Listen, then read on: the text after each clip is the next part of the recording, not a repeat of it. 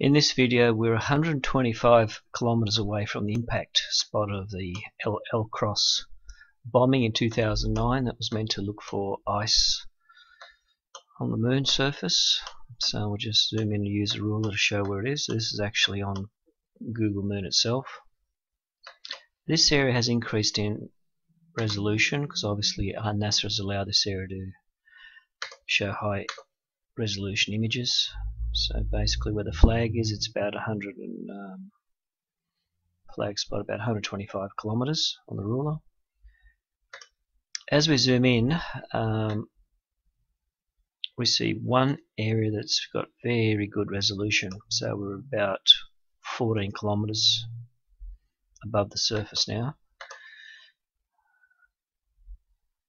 This opening of resolution has allowed us to see again all these structures on the hilly surface here near the South Pole. We've got areas of green, I assume of vegetation. We've got the rod towers which exist everywhere else in the other areas, such as the Tychos crater and Mare Moscoviense, which has a very thick lava flow sediment.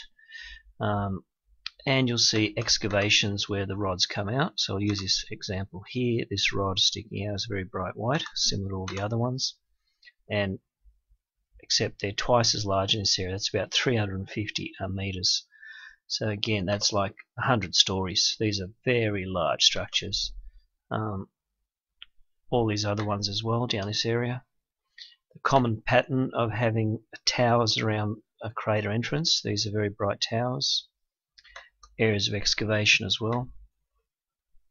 These are very flat areas, so they're courtyards around these towers. Some are darker green, light green. These towers here are all around the crater.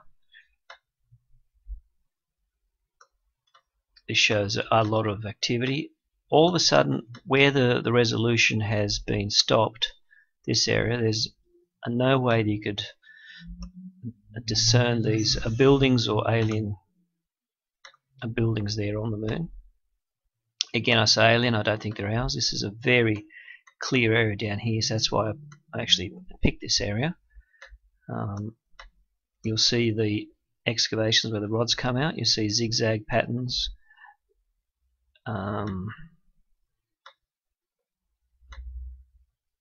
These are the zigzag patterns of the towers coming up. These are dark green areas.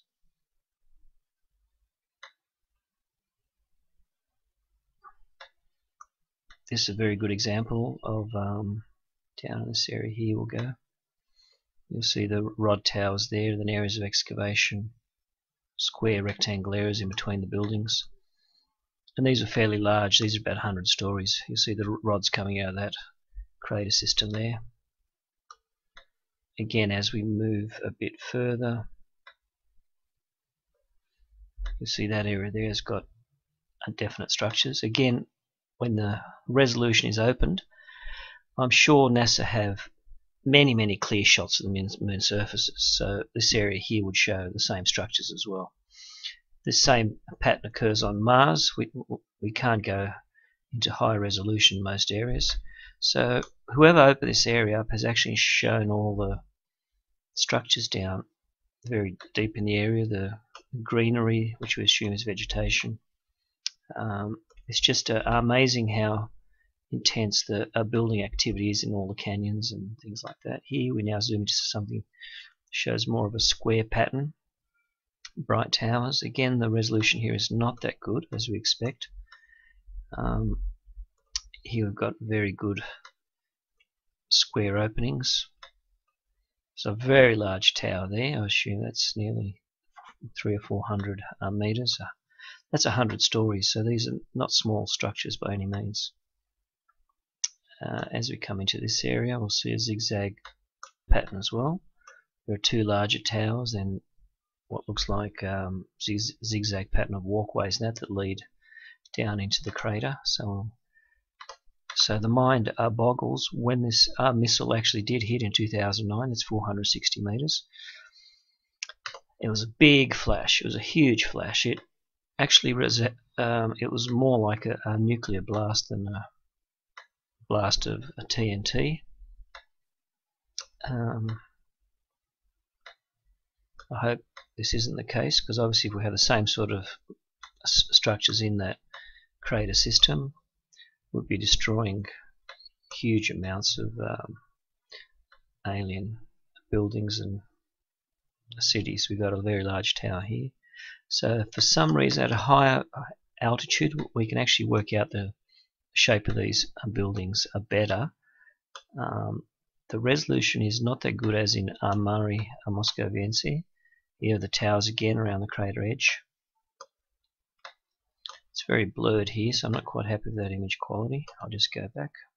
If we pick the closest structure that we can see at the impact site of the Acabius crater there, so if that's the impact site there, basically the closest structure would be this structure here, and that would be about 16 kilometers. So if we assume this huge impact that caused the whole screen to go bright over a few hundred kilometers, or 100 kilometers at least, was TNT, I have a feeling it was more a nuclear detonation. Let's just have a look what's in this closest structure here. Again, we see the patterns of alien buildings happening here as well, courtyards.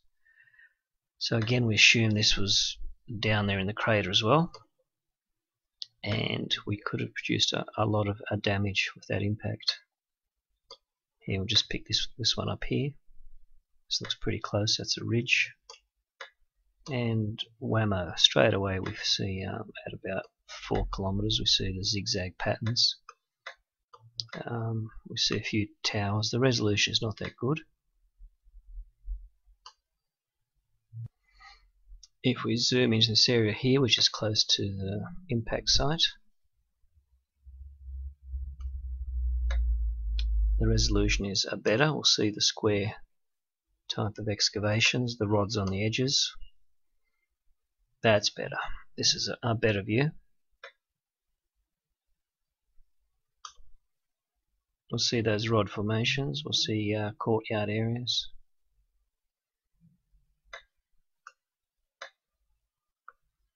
There's the towers there.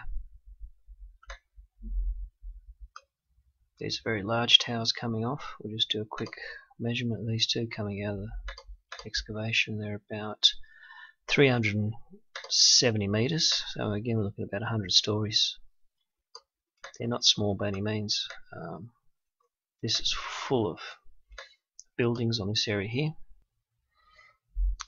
This area here is a very well-defined area of towers coming, and walls and buildings as well. This very dark green coming up as well, light green as well. So we've got vegetation. We've got very luminous structures coming out of the excavations.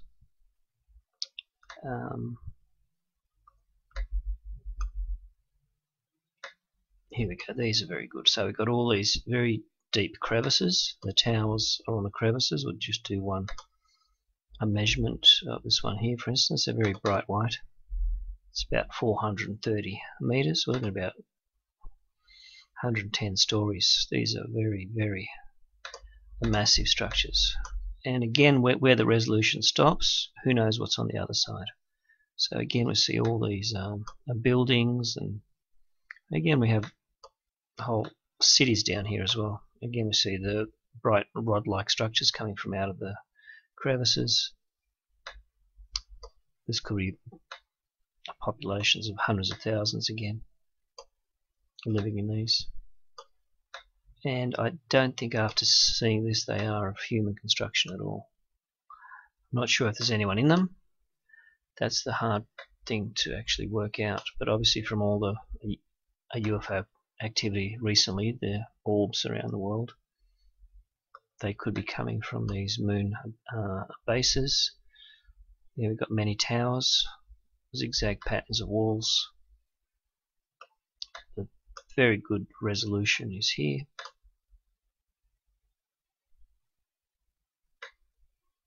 This area here has a fair concentrate activity happening. You'll see all the towers there. zigzag patterns all around the crevices and craters.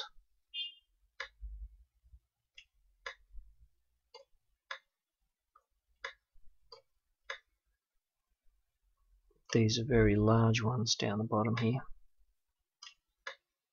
And the towers go all the way around the crevices again. This one here shows fairly large ones, and zigzag pathways and courtyards. When we zoom into this one, we've got some very good structures here. We see the square excavations. We see the bright white cones or rod structures around the square excavations. Here, for instance, there's one large one coming out of that one. There's a zigzag pattern of 2, 3 or 4 coming out of that one.